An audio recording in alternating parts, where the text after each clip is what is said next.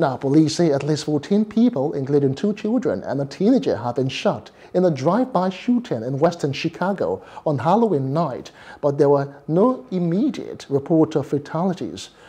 Now, the injured were in various conditions, with several in critical and others non-life-threatening. Now, Chicago Police Superintendent David Brown said this in a press briefing. One more person was injured after being struck by a vehicle at the site of the shooting. Citing preliminary information, Brown said one vehicle was involved in the shooting, but there were possible 2 shooters. The police did not identify the offenders or have any details of the motive.